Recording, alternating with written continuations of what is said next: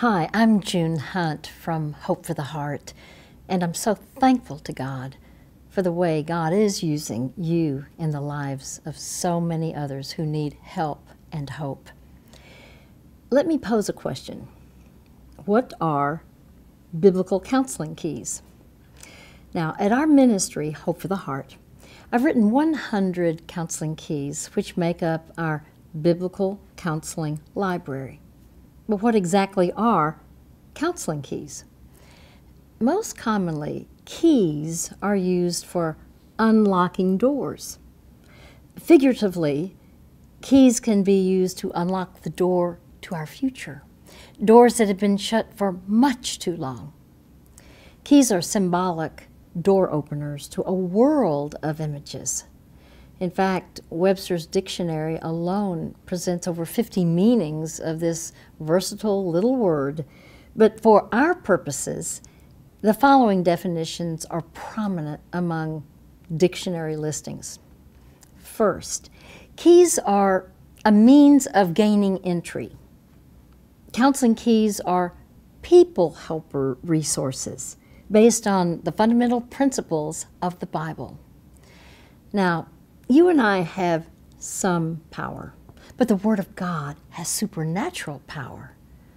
Biblical truth miraculously builds the desire within a person's seeking heart to enter into a relationship with Jesus Christ. Hebrews 4:12. I love this scripture. It says, "The Word of God is alive and active, sharper than any double-edged sword. It penetrates even to dividing soul and spirit, joints and marrow. It judges the thoughts and attitudes of the heart." Next, keys explain or identify.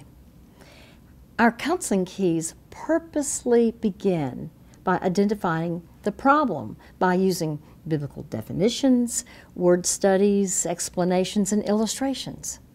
The intent is to develop God's perspective on any situation you may encounter. In fact, the Bible says, "First seek the counsel of the Lord." And last, keys supply instructions and references. Our counseling keys teach us how to grasp God's will and God's way through verses and references that can transform our lives. When you think about keys, they provide solutions.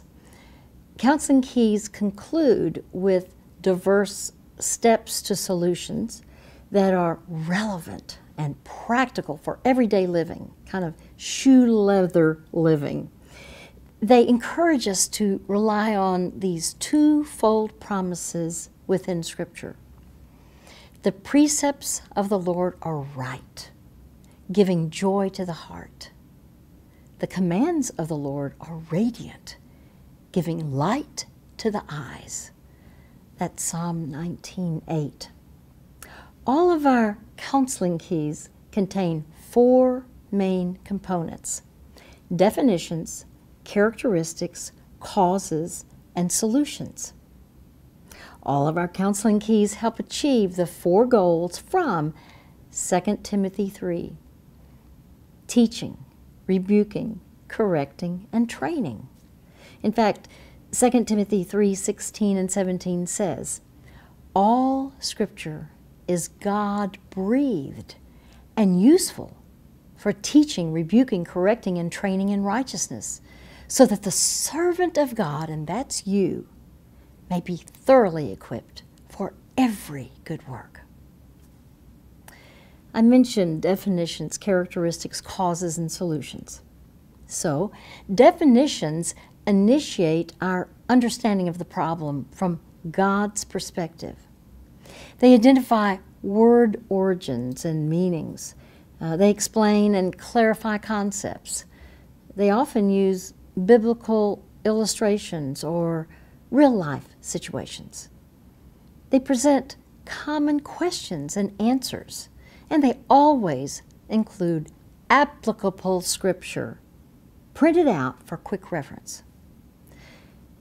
Proverbs 10:23 says, "A person of understanding delights in wisdom." So there's definitions, characteristics. Characteristics are spotlights of truth, convicting and exposing the need for change. They describe both the physical and emotional symptoms. They list the obvious and not so obvious characteristics. They reveal appropriate and inappropriate behavior. They may include a checklist or a self-test list. They serve as a tool to identify a problem. Proverbs 14:8 says, "The wisdom of the prudent is to give thought to their ways, but the folly of fools is deception."